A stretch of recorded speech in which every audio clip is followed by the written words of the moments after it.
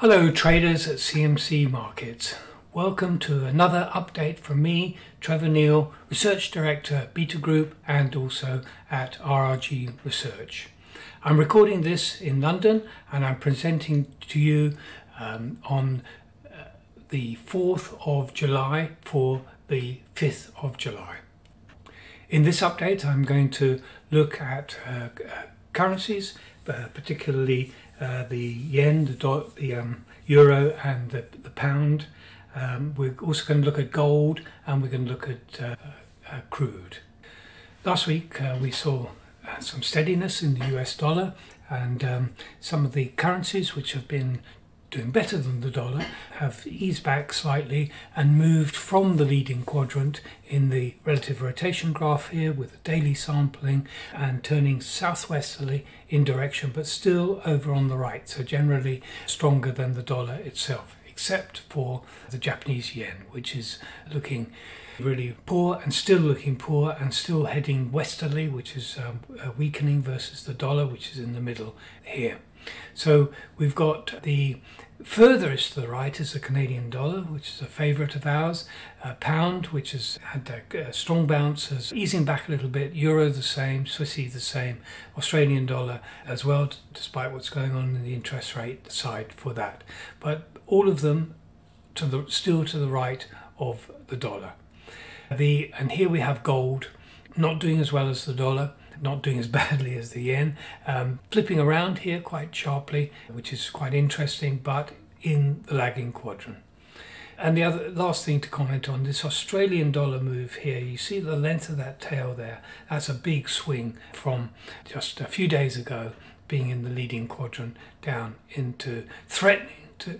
So let's have a look at some of these charts individually. Now we're going to take a short-term look at the markets, but I'm going to start when I'm looking at the yen here, looking at the very long-term chart. These are monthly bars here because I want to bring back years, because we're breaking levels and testing levels of decades ago.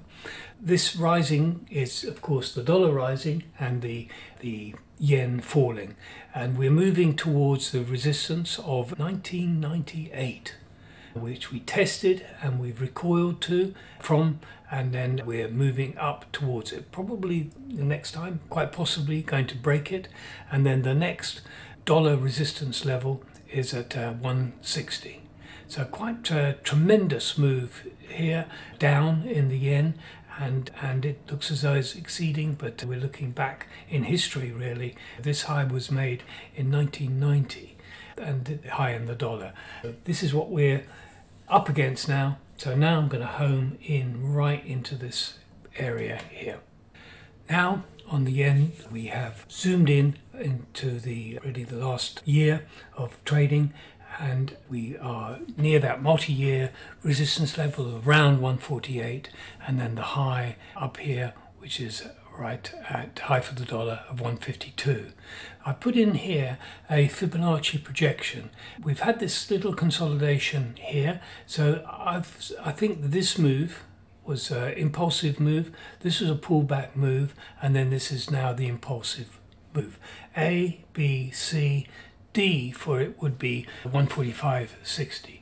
So I think this move can exceed 145.60. Now we have to see what happens at that point. If it zooms through it, so if it powers through the 145.60 level, then I think we're very likely to head up to the 161.8 level, which is 150, that high there. But it then depends on the behavior at the 100% level. We are seeing some loss of momentum currently, and this may be to do with the 4th of July holiday, but you see here the MACD, the daily MACD is looking positive, is above its signal line, but the gap is narrowing, and on the RSI we can see it's turned down in here. This happens, of course, and we recover, and particularly the market moves very strongly when the pullback is to below 50%, if that were to happen. But let's watch this very closely. Obviously the dollar the yen is extremely weak, and that's still the case. Just lost a little bit of edge. My suspicion is that's only really to do with the holiday. We're close to getting to the minimum price objective from this ABCD move there, and that's at 145.60, just ahead of us there now. And as I say, my experience is that if we hesitate at that level, then it is the end of the move. We've done 100%. But if we zoom through it, so we have a very powerful big-bodied candle, long bar, close near the high, then we very often go straight to 161.8, which is up at 150. And we've seen on the RRG chart how the euro has moved into the weakening quadrant there and is performing rather weakly, and that's this action in here as it moved down against the US dollar, and it's feeling the pressure from this area from just above 110 up to 111, the high, then these three tops in here, and then this top in here. There's a lot of pressure at that level there. We're feeling it now. The market is easing off. The daily MACD is crossing. The RSI is pulling back here and looks like going lower, and so further easing can take place this currency pair. If we get through the 108.45 level, these two lows in here, then I think there's very little to stop it going down to 107.88 and then into the zone of support, which is down to this low of 106.43. This area here should be supportive, and we should hold above that level to maintain this pattern of higher lows. But in the shorter term, in the next few days, it looks as though it will remain under pressure, and we'd expect to see it go lower. Can it hold above this 108.40 low here? If it can, that's fine, and put in a higher low again up there and continue to press against this significant resistance above 110. But if it does break down, then I think we can revisit the support down in this area here, which, as I said, is from 107.80 down to the low here, 106.40. Sterling has also suffered from this recent bout of steadiness in the US dollar, and here we see it easing down here, but it's come back to support, and quite good support from this last high in its zigzagging journey higher around 126.30. So we're making higher lows. It's been doing really well, but of course we have corrections on the way, and this looks like another correction is taking place. So we see the RRG moving down into the weakening quadrant, but what's going to happen next? We bounced well from that 126.30 support. The MACD is still negative. That's a lagging indicator. The RSI, however, I think has turned up, and I would be looking for this momentum change. So this breaking up through the trend down in momentum, breaking up like that means that the downside momentum has abated, and it looks as though that we're starting to move up here.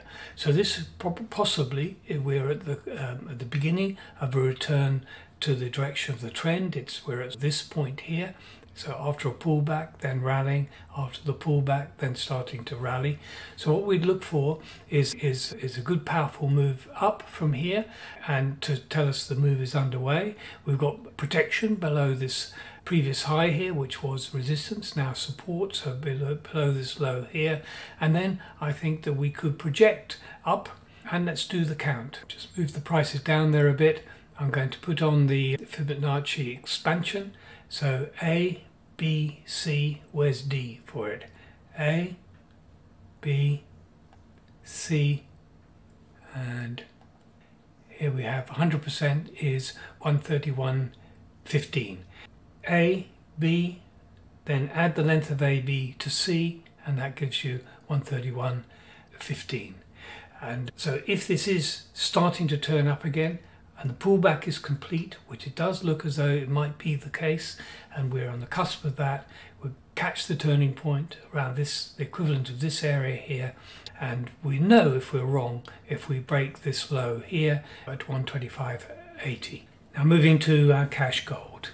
we are coming down. We saw that in the RRG chart, the weakness of gold. Here we see in the MACD it's coming down, and the signal line is nice and smoothly moving lower, making a new low in here.